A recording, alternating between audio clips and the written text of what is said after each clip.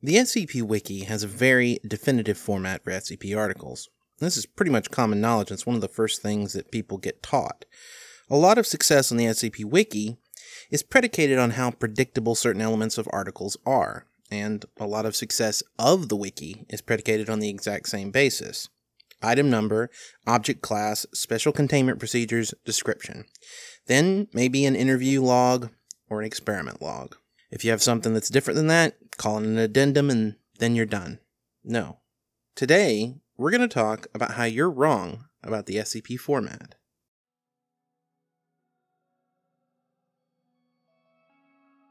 So really there's three elements that we should talk about when we're talking about the SCP format. First is the importance of sticking to the format.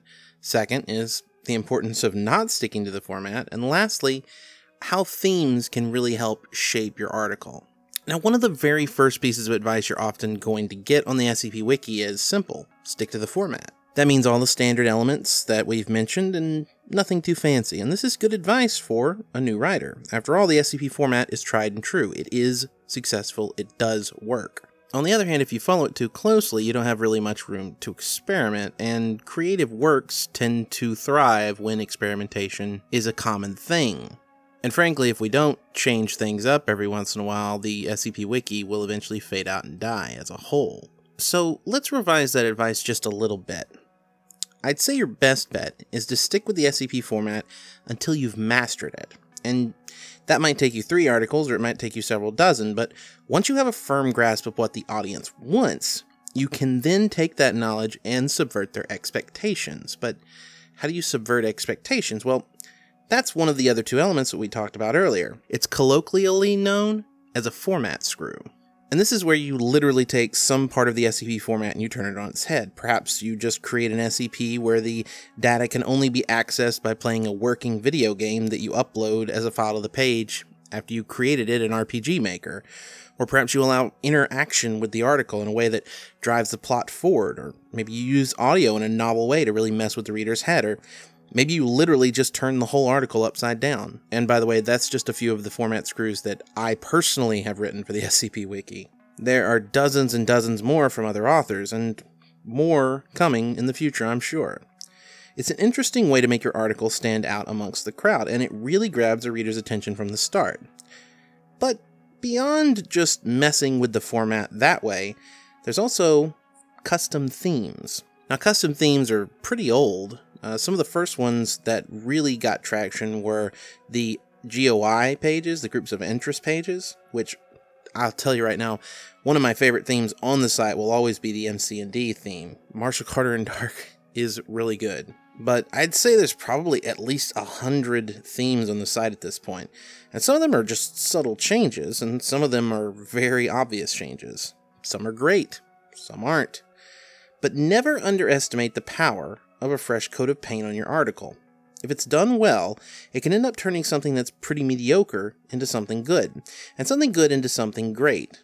Now, beyond a number of custom themes I use on a few of my articles, such as the Straight On Till Morning theme, which was co-created by myself and Von Pensier, though Pensier did most of the work and the coding, and the Aces and 8 theme I co-created with Rounderhouse, who, again, did most of the work while I just offered feedback and suggestions on the design. In fact, most of the work I do with themes is basically going, I don't like that color. No, I think you should move that over there. That kind of stuff. But design help is still important when it comes to a theme. I just don't think it's as important as the actual coding required to, say, move that thing over there, which I absolutely can't do. But there is a theme that I use in almost all of my other works, and that was created by a user called Wodenaz. When I was putting this video together, I decided to sit down with him and have a short conversation about the standard format, themes, and format screws. And if you're wondering, well, this is just somebody who makes themes, what do they have to offer on format screws? Well, he wrote an article this year, in January actually, that's already rated at plus 900, and it's a format screw. So, here's that interview. So, I'm going to be talking today to Wodenaz. I believe I'm pronouncing your name correctly? That is correct. Yes. Wodenaz is an SCP author. You've got about, what, 15 articles up on the wiki right now? I have 5 SCPs and then 2 tails. Yeah, but you've also got some other system pages as well, right? Themes and that kind of thing? Well, just recently I did a unusual incidents unit theme, and then before that I did a outrun theme, which was ridiculous, but I made it just because I wanted to. I have no idea if anyone's going to use it. Outrun theme? Yeah, like that 80s retro style. Right, okay. You know what I'm talking about? I know what you're like talking about, but purple and pink. yeah, it's like I know what you're talking about. I've seen it, but for the audience. Right. And then what did I do before that? Before I did that, I did the old money theme, which I made for Cactus, DJ Cactus. But any theme that I make, when I make it, it's for anyone to use.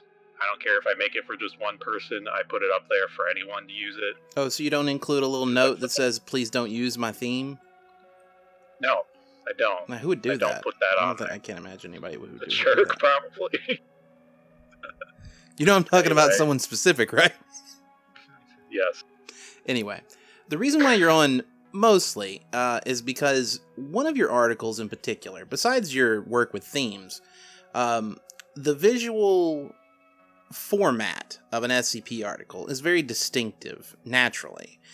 But you've done a lot of work in modifying either the theme and changing the way the format kind of looks, or modifying... What's the best way to put this?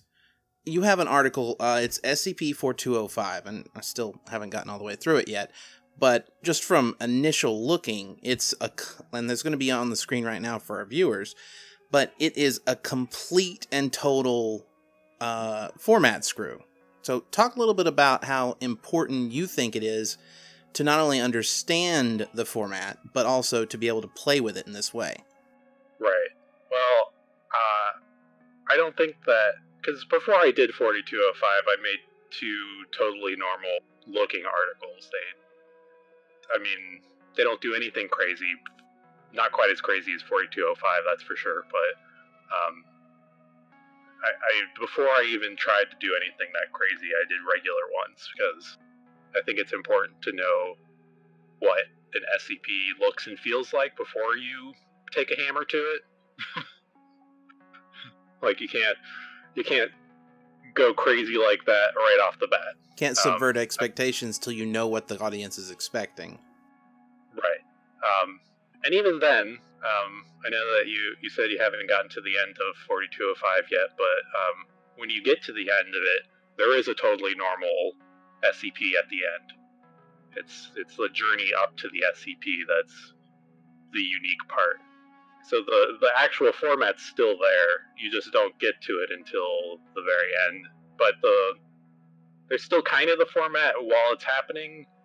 Like there's it's like bread trails that you give to the reader. That's kind of like, here's something familiar to you to keep you going while all this other crazy shit's happening. If you just throw a bunch of crazy shit at them, it's probably going to be confusing. Right. And I've done format screws myself, so I can definitely recognize the value of it. I mean, I've done, I think I did an SCP, well, not think. I did an SCP as a video game, like an actual video game, an SCP-245. I've done upside-down SCPs with audio elements that are integrated into the article. So I can kind of understand where there's a novelty factor to it, right? Like, regardless, not to say that the article is bad. I have no, I'm not making judgments on your article here. But regardless of the quality of the article, if your approach to it, your format screw, is novel and interesting enough, sometimes that can overcome a poor quality work. Would that be accurate to say? I think it can be a mix of two. Like, I think if you have something that's super unique looking in the forefront, it's going to grab people, but it still needs to be good to get them to the end. Like, I don't think you can have a total piece of crap format screw. Sure, yeah. It's a union of two things, but... Right. I do think that, I'm sure, I'm not conceited enough to think that there's not people that just voted up on 4205 just because of how it looked. I'm sure people did that. Who knows? It may have been most of them. I don't know. But I don't think that it would have done nearly as good as if it did if it was total crap. I'm sure there's been format screws in the back that... And the other thing that I think is important to know about format screws is that when they're bad, they're really bad. like they're really, really bad. If you see a bad format screw, they usually get downvoted and deleted off the wiki within like a couple days. They don't last very long. So it's kind of a ride or die thing, I suppose. See, I recall there's a couple of incidents that I'm reminded of. One of them is where I picked up the autoplay audio code from, which was somebody's author page who hadn't actually written any articles about 4 years ago. And I just saw it, and it auto-played some really obnoxious audio, like right at the outset. And of course that got downvoted and deleted off the site. But I was like, I could use this, and I've used it in multiple articles at this point. So it's like, yeah, if it's not done well, definitely can disappear. But that doesn't mean that the elements of the format screw itself are bad. You can use those in a way later and find out, that it can work in a different kind of article. Right. When it comes to format screws, you basically have two parts to it. Is the format screw itself and the actual story it's telling, I suppose you'd say. And I think the difference between a good format screw and a bad format screw is whether or not those two parts get together, if they like feed off each other. If you have a format screw where the format of it and the story just don't seem to get along with each other, it just seems totally arbitrary and bullshit, then those are the bad ones. Those are the ones that they can look nice at first, but if it just seems pointless, then what's the point? Like, why did you do something crazy with this? But if they're tied together in a way that makes sense, then that's what makes a good format screw for me, at least. Well, let's take a step back from format screws now and start talking about the standard SCP format. What about it attracts people in the first place? I know for me, it's just it's the kind of dry government document-ness to it. That's what grabbed me at first when I first got into SCP. It was just like these crazy awful things being described in such a formulaic clinical way. It was unique and strange, and for a time I think the other thing that grabbed me and probably other people was just how consistent it is. Like if you can go from article to article and you always see that sort of thing. I do think after a certain period of time, I personally got sick of it. I mean, obviously, right? Right, yeah. With all the themes and all the format, and now the format screws that you've actually done, so it's like... Yeah. So I think that's the draw for me, and probably for other people. I'm not going to say everyone. Was just the familiarity of it and the dryness of it. It's just interesting. You don't really see it anywhere. So a lot of my subscribers are new writers. What would you say is the most important part of the standard format? Oh, most important part. I guess I'd say probably the clinical tone. That's probably the most important part, because that's the hardest part for me, at least. It's like getting that clinical tone, like. Right, because that kind of sets the tone. Literally sets the tone for what the article is trying to communicate.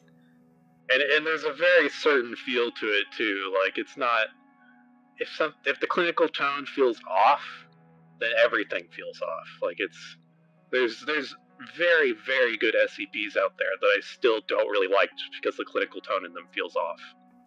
Can't really think of any at the top of my head right now. My memory's awful. Oh, that's a shame. I know they. You should name something that you dislike on this channel so everyone can hear about it. I can't think of any right now. I'm sorry. Of course you can't. I legitimately can't, but... All right. So, thank you very much. This is Wodanaz on the SCP Wiki. He's got about 15 articles going. His probably most popular one, and I'm betting the one he'd like to plug the most, is probably SCP-4205, unless you have something else. No, you're probably right. All right. Well, it was nice talking to you. Go read my other stuff, though. It's also good. Yes, of course. Go read the other stuff, but read the one that's almost plus 1,000 at this point. Almost, yeah. Yeah, it's got about 100 to go, but like it was posted in January, so yeah, it's gonna happen eventually. yeah, there's no way it won't happen eventually. Like your other article was posted 2014, December. and it's like I'm talking about the very first one. It was posted in 2014. Yeah, that was 2014. Yeah, and that's been slowly creeping up. It's 143 right now, which for a 5-year-old SCP is not that great, but it's still pretty good. Like I've got an old one that's about that old. I've got one that's that old that is only at literally plus 43. So whatever. I was very, very happy with that before 4205. Like now you're chasing you're like I gotta be able to do it again, right? Basically, yeah, I have a lot to live up to now. I've been blessed with never having like a true runaway hit like that. Like I've had some popular stuff. I've got something that's probably going to cross plus 500 before the end of the year, but like that's not the same as plus 1,000 in a year. Yeah, I mean, I'm not going to complain at all. I'm happy about it, but it is definitely a little bit of a curse also. Anyway, it was great talking to you. You too. You have anything else you want to plug before you go? No, that's it. All right. Thank you very much. Thank you. Anyway, thanks for watching. And again, big thanks to Woden and Oz for sitting down and having a conversation with me. A link to his plus 900 article will be near the top of the description, so check it out for me. And if you enjoyed the content and you want to see more, hit the subscribe button and then the notification bell next to that so you're notified when new videos come out. And beyond that, a special thank you to Colin Whalen, who recently pledged at $10. Thank you so much for the pledge, and I hope you'll be around for a long, long time. If the rest of you want to make sure that this kind of content keeps getting made, join the people on the screen right now and pledge. I appreciate it, and every dollar you pledge gets me closer to being able to do this full time.